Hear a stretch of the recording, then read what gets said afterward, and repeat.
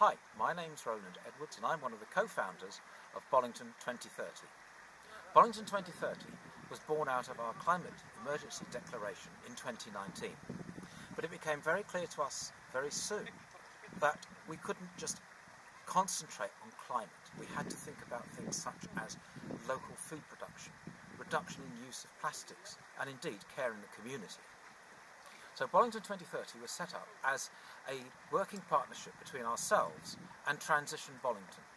We are an apolitical organisation and we are here to help the community to deliver sustainable projects. We're here to direct you to where you may get funding, to provide advice and to provide support in your programmes.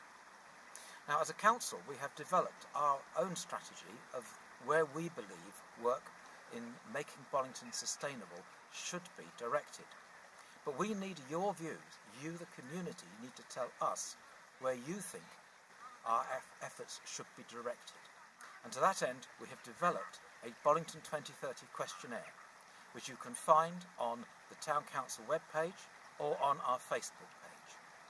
We are very, very keen, of ourselves and Transition, to work with you in the community to deliver this vision.